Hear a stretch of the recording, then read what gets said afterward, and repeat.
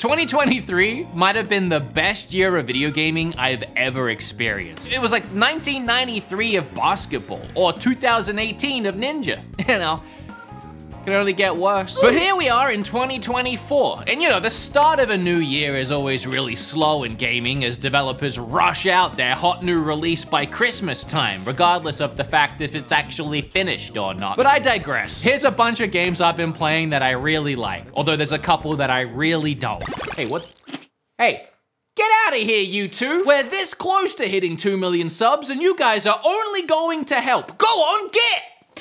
Rebrushed, rehydrated, remastered, reboot, so many classics. Persona went with Reloaded because, oh, I love the Persona series, and by that I mean I've never played a Shin Megami Tensei game or even the first two Personas, but man, this is my favorite series. Persona 3 was the first in the bunch to add in the slice of life elements, where you're just a normal teenage kid living day-to-day life in Japan, and by normal day-to-day I mean at night you defeat untold, unspeakable evil. I mean, you're essentially Batman without the mask, except in Persona 5 where you have the mask. The original Persona 3 first launched on PlayStation 2 back in 2006, later receiving an enhanced version in 2007 called Persona 3 Fez. Then, they decided to slap this sucker on a PlayStation Portable, but it removed a lot of the changes from Fez and added different stuff. The issue with all of these versions is that there was never one, this is the Persona 3 experience to play. Until, not even now, because this also is not complete. It is a full remake of the original core game, and it doesn't have any of the additional stuff that came later. I mean, blow my brains out, am I right? Having said all of that though, I still think that this Persona 3 Reloaded is the best version of the game to play, for the visual upgrade alone. I hope later on they release an upgraded Fez version of this game, so then it can finally be completed, and I can look back annoyed that I just spent 60 hours playing a worse version of the game. It's tradition. Oh hey, it's me in different clothes, because guess what? I've been taking so long to make this video. Persona 3 DLC just got announced. Yay, I was right. I don't know, man. The developers said they weren't gonna do any extra content.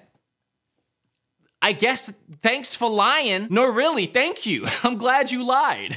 I want this. It's the missing PlayStation 2 epilogue content. We still don't have any of the PlayStation Portable content, but we're one step closer. Oh, a big shark! Oh!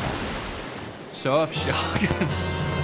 And they said I was bad at transitions. Surfshark is a VPN. That's a virtual private network, if you didn't know. And why wouldn't you want your own private network? I mean, it's like the difference between a basic economy plane where you're stuck with everybody else just staring at you, coughing all over you, making you sick probably, or, whoa, yeah, I get a private jet. How swanky is that? I mean, the only issue is this probably costs a fortune. What's that? All of this costs about the same as a cup of coffee? And I get to keep the pillows? A VPN will mask everything that you do online, keeping all of your information private. If anyone tries to hack in and snoop on ya, it'll be like all blurred out for them. They won't be able to see your credit card details. But other than keeping you safe online, there's some other fun things you can do with a VPN, like, I don't know, travel the globe? From the comfort of your own home, you can go to France, Australia, Japan, and while you're there, why don't you try logging in to Netflix, refresh the page, and watch all the region-exclusive content pop up. Whoa! All of a sudden you have access to the entire Netflix library? That actually makes the $40 a month or whatever they just hiked it up to recently a little bit more worth it. There's no risk in trying it because they have a 30-day money-back guarantee, and you can download Surfshark on all your devices. It's all the same account. You don't gotta pay any extra. So if you wanna surf the web privately, why don't you click that link down below? Use code Beatemups and get an extra 3 months free. That's right, baby. 3 months free. You play as Makoto Yuki, or if you're a wacko, you can change the name to something else, which if you do that, I trust you just about as much as I trust someone that changes Link's name. What game are you playing? Makoto, as he is named, is transferred to this new city and new school, and as he steps off of the train, he finds just blood everywhere and a bunch of coffins. He doesn't seem to care, at all. Like, it doesn't even faze him. Where'd he transfer from? Detroit? Things only get weirder though, as this small child makes you sign a contract and then disappears into the night. High schoolers come out of nowhere with handguns, and you're not supposed to question that yet. And then everything in your room just so happens to match the color of your hair. Turns out at the stroke of midnight, it turns into Twilight Zone, where all the people inhabiting the city just turn into coffins, except for a few people who have a special ability that allows them to not do that. And they can even summon their personas to fight the evil. How do they summon their personas, you might be asking?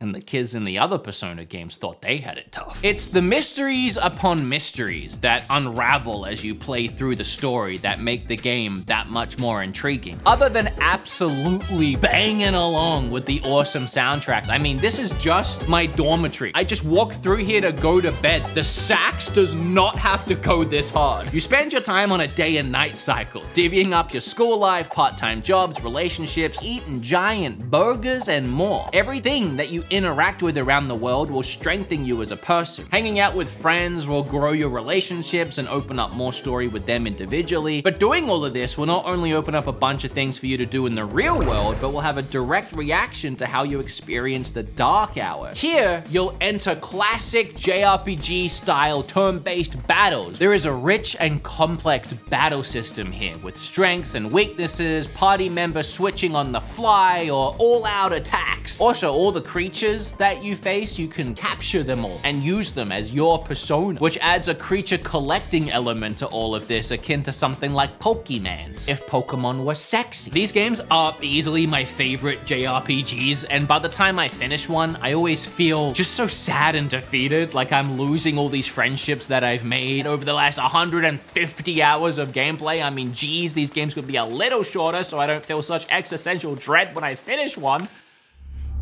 Speaking of dread, I bought, played, and I'm hopefully going to return Skull of Bones. I mean, I jest Cyberpunk from time to time with its 11-year development cycle, but at least I finished that game. Skull and Bones also had a whopping 11-year development time. It looks worse than a game that came out almost 2 decades ago. That's impressive for all the wrong reasons. They set out to try and recreate elements from Assassin's Creed 4. I loved Assassin's Creed back in the day. I started with Assassin's Creed 2, which is why Ezio will always be my boy. I loved almost all of the Assassin's Creed games up until Unity. That's just when my heart shattered into 1,000 buggy little pieces. People often remember the 4th Assassin's Creed for the pirating ship mechanics that it included, but did you know that they actually had those in Assassin's Creed 3? You could sail a ship, shoot cannons, even board enemy ships. I mean, that part was a cutscene that after it played allowed you to take over on the enemy ship, but that was still really cool, you know, for the time. Growing up, Pirates of the Caribbean was also just one of my favorite movies, and I used to be obsessed with pirate games. I used to play this one called Sea Dogs. It was an RPG with all of the ship battling mechanics my little baby gamer brain could have wanted. They even made a sequel, which in development ended up getting bought out, and it became a Pirates of the Caribbean game instead. So it was literally Sea Dogs 2, one of my favorite games, got a sequel, and it was my favorite movie. 13-year-old me losing his mind. So now you know that at that time, I was a big fan of Assassin's Creed and pirates and pirate games in general. You could imagine how I felt when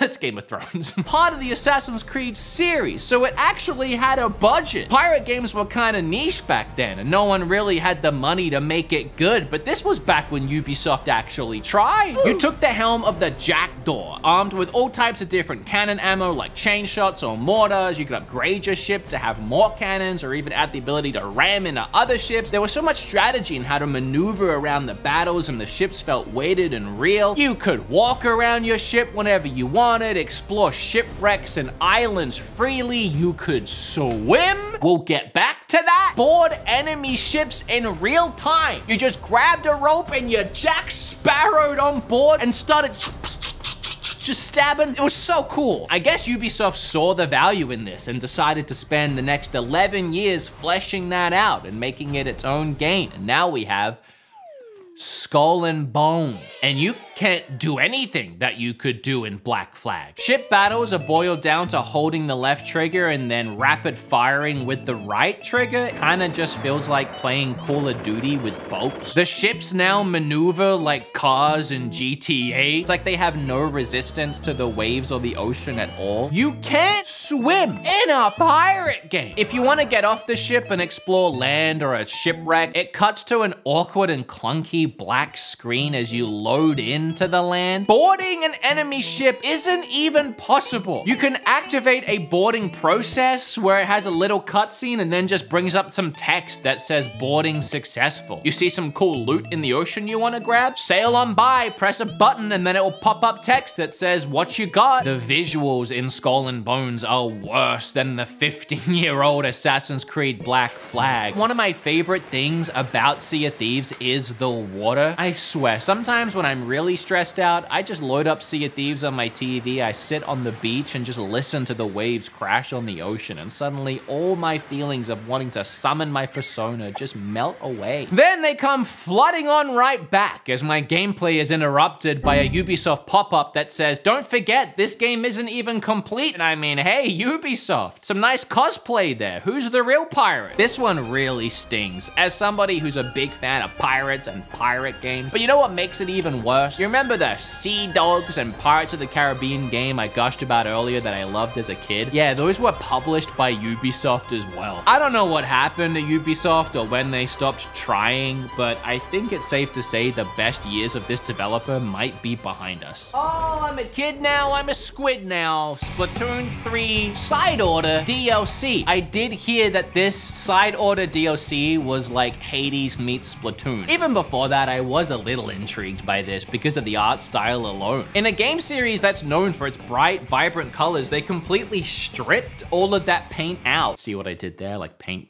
strip? Never mind. That was funny. Now we have this bland, but still sick looking world. And that, mixed with the promise of roguelike elements, oh boy, I'm hooked. You get it? Like fish, like you hooked. Stop. This idea of adding a roguelike as DLC into an existing game worked so well for God of War.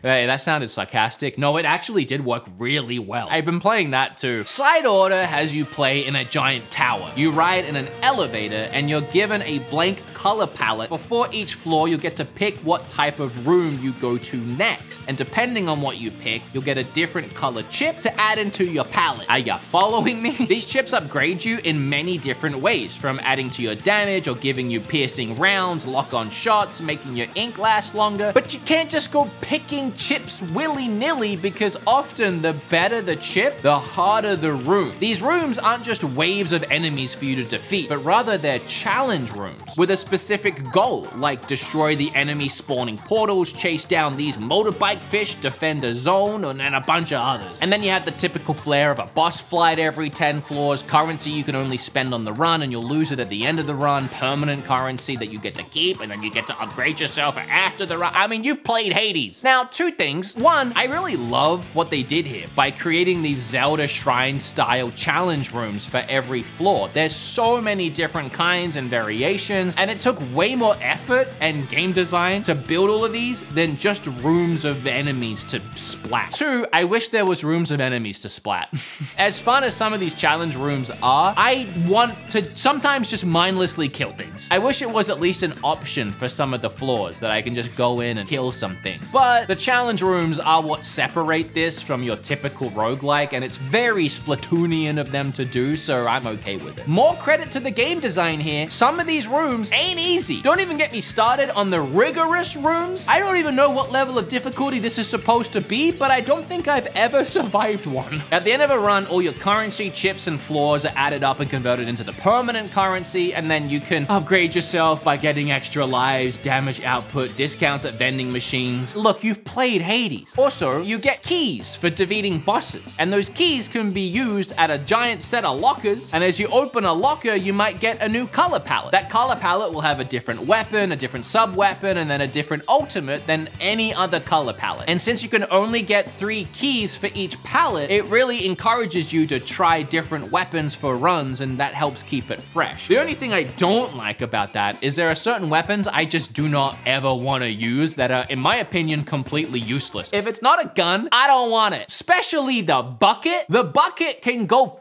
itself. Splatoon 3 side order is probably the most fun I've ever had with Splatoon ever. I don't know, I'm a sucker for roguelikes, and this was very good. Also, the God of War Valhalla DLC is free and incredible and features a whole original story with cutscenes. The amount of weapon variation and customization that you can do, I was addicted to that for like a solid week. Speaking of God of War, actually, that's a good transition because they made a God of War VR game. I bet you didn't know it.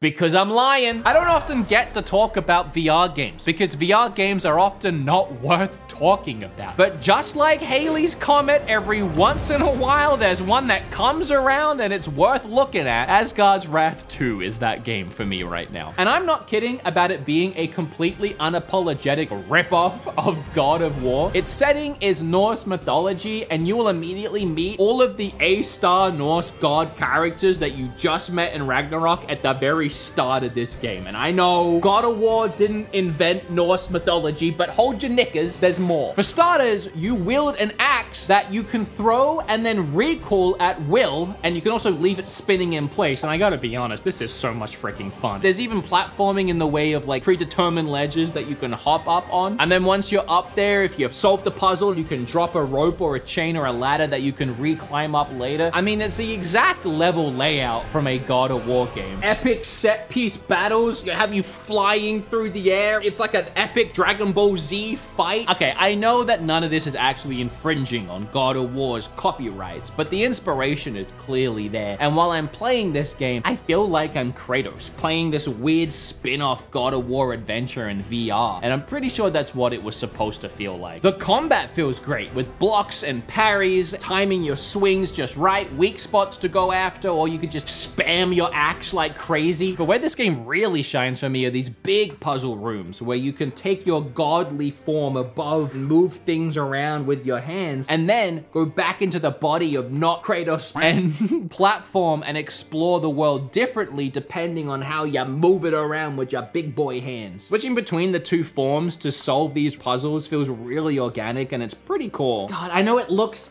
so bad. There's something weird about VR where you just kind of have to be there. When you're just looking at the gameplay recorded on a monitor, there's something about it that suddenly the coolest looking game just looks like Bubsy's 3D when you're watching it on your iPhone on the toilet. You just kind of have to believe me. If you own a Quest 3, this game is free. If you're one of the 7 people watching this video that actually owns one of these, you're welcome. Wait. Hi, hey, how are ya? Sorry, me in different clothes again. You can probably see where this is going. So my editor, Zach, had already completely finished editing this video. It's done, it's ready to go up. Oh boy, howdy, I had to go and f it all up by playing this.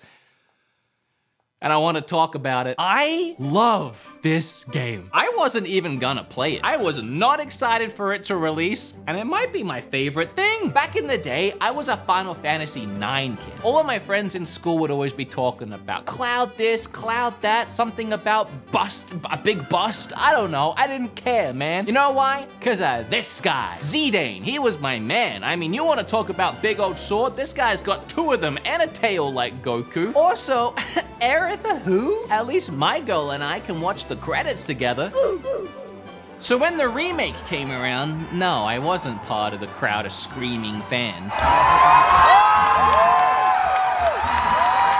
But I did play it. I mean, they'd been working on it for years, and I wanted to see what they'd done with it. And oh boy, it was incredible. It's probably the best remake of a game to date. And without giving too much away, I adore what they did with the story. We all thought this was gonna be a series of fleshed out remakes based on the original. Kind of like how they took that really great skinny Hobbit book and then stretched it out into 3 average big giant movies. Yeah, like that. But the Final Fantasy Fantasy VII Remake was anything but just okay. They crammed so much extra content and story into the game to flesh out this world like never before. But on top of that though, throughout the game they kept tweaking things, changing elements to the story, and changing the fate of what actually happened to the characters. And the characters themselves started to become very aware that a story was being told about them and that their fates were predetermined, but they didn't want their stories to be told for them. They wanted to decide their own fate. By the time you get to the end of Final Fantasy VII Remake, the whole remake part of it has just gone out of the window. Now it's a whole new thing, and oh boy, did you say whole new thing?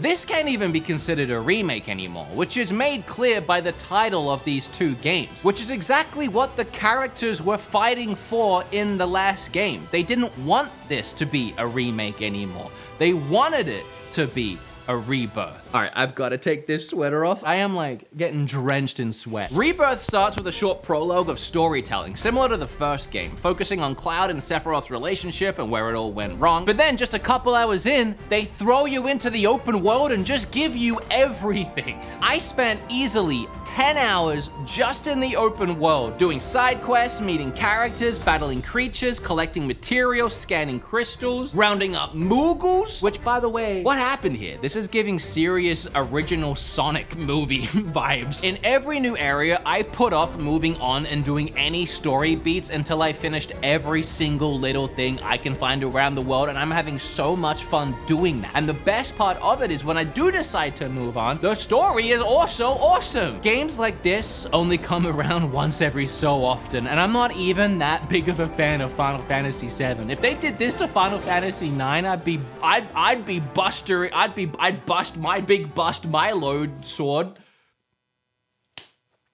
I'm not even sure what my favorite part of the game is, but the combat is refined to perfection. Cloud has his big sword and he can switch between two different styles, kind of a heavy and a light. Tifa is hand-to-hand combat and you can charge her up and unlock more attacks the more you charge up. Aerith is a mage and she uses wards and other spells and things of that nature. Barrett's got a big gun. This thing's a rat dog.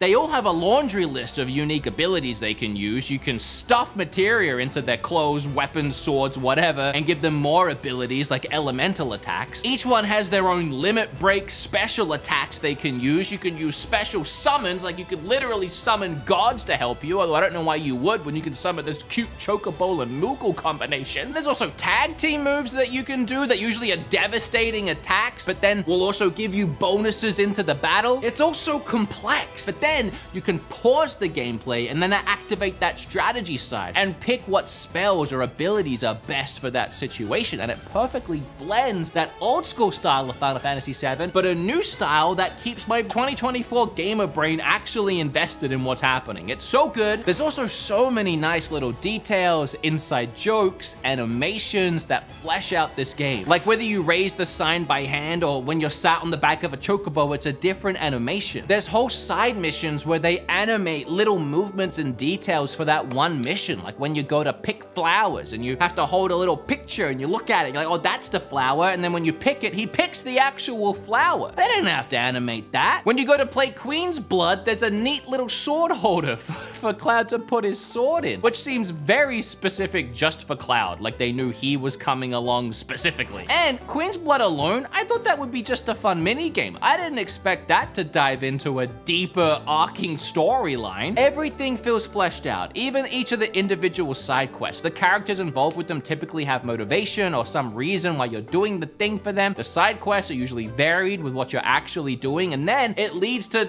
actually having merit in the world. And all of this happens in the game's engine too, so the cutscenes end up bleeding straight back into the gameplay, and it makes the whole thing feel so polished. All of the little details I keep stumbling upon floor me every time. Like when I found out, not only could you play the piano, but they coded a whole Piano Hero game into it. Huh? The dialogue is so charming and endearing and just fun. It makes all the characters so likable and relatable. I say we get his ass up. Often it feels silly, but always in a lighthearted way, and it's just really upbeat and positive to play. This game is honestly on another level, and I have nothing but good things to say. I have no complaints. Great game. go play it. Oh, but this video never ends. Hi. Now I'm vlogging. Now I'm down to the point of vlogging. Just because I want to get this video out. I don't want to do any more green screen. It takes too long. But I just played the Princess Peach Showtime demo, and I wanted to talk about it. It's the first 30 minutes of the game, and hey, it's very cute. I think for a younger audience, this game is going to be a lot of fun. It actually reminds me of games I used to play as a kid, like the point and click interactive style games. You went screen by screen and just kind of interacted with what was on the screen around you. And it was the joy and wonderment of just what happened every time you tried this or you tried that. It's not something I think I could enjoy personally as a 33-year-old man. I'm not gonna play through the whole game, but for a younger crowd, this is a very cute animated adventure. But yeah, just a bite-sized little left to right platformer where you interact with the things around you, and it's cute and it's fun. Not for me, but yeah. That's a bunch of games that I've been playing lately. I hope this year is good for video games. I highly doubt that it'll compete with 2023. And looking at the list of games coming out in 2025, we might have another banger year on our hands. They just announced Pokemon Pizza. I'm actually very excited for that. But there's not a lot that I'm looking forward to this year. And I've been playing and making Switch content now for the last 7 years. Really looking forward to the Nintendo Switch 2 coming out in 2024. Watch that? Take a look behind me? No. No, I don't think I will.